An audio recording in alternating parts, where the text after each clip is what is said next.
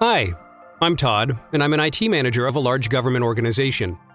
I look after more than 600 users, as well as the equipment they need to do their jobs, including headsets.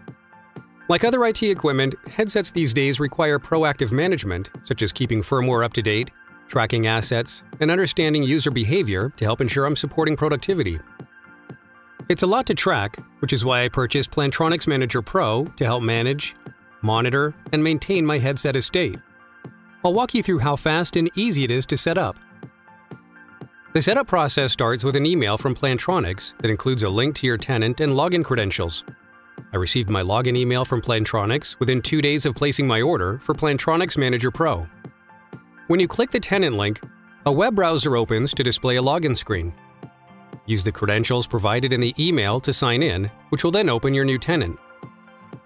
Now you'll have to populate the tenant with your users and their devices. To do this, you'll need to install Plantronics Hub on every user's PC.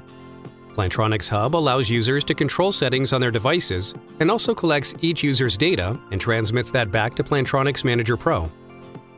I'll show you a tool built into the tenant that simplifies the configuration process. From the menu on the left-hand side of the screen, scroll down to the Admin section and select Plantronics Hub. You have two options: Windows or Mac Plantronics Hub Deployment. A majority of my users are on Windows, so I'll select that option. Click the orange box to generate the installer file and choose Windows 32 or 64-bit. Most of my users are 64-bit. The installer file will only take a few minutes to generate. Once it's ready, a notice will appear on the home screen letting you know that you can download the file. After downloading, you can just push it out to your users with your standard IT deployment tools. Once Plantronics Hub is deployed to your users, the next step is to confirm that Plantronics Hub and your tenant are talking. To do this, open Plantronics Hub on a user system and click the Help tab in the upper right and select Support. Scroll down to the bottom of the support page to view the Troubleshooting Assistance area.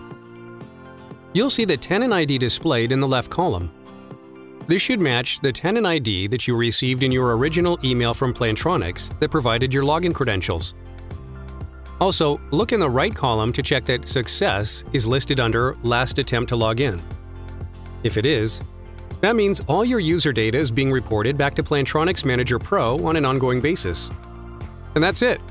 Now you can monitor your headset fleet from your Plantronics Manager Pro portal, run reports on usage and call quality, and help your users be as efficient as possible. Thanks for listening.